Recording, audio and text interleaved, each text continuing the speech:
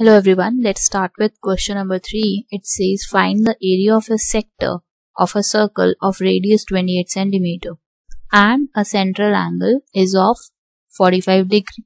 So let's make a sector which has an angle 45 degree and the radius of this is 28 cm and we have to find the area of this.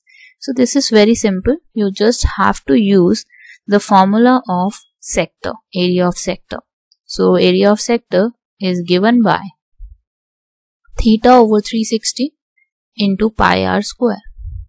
So theta is 45, 360 is there, pi is 22 over 7, r square is 28 into 28.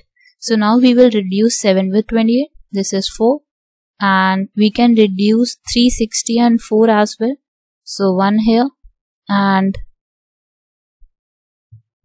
90 here, and we can reduce 45 and 90. So this is 1, this is 2, and you can reduce 2 with 22, this is 11. So you are left with 11 into 28, and 11 into 28 is 308 centimeter square. So required area of sector in this case is 308 centimeter square.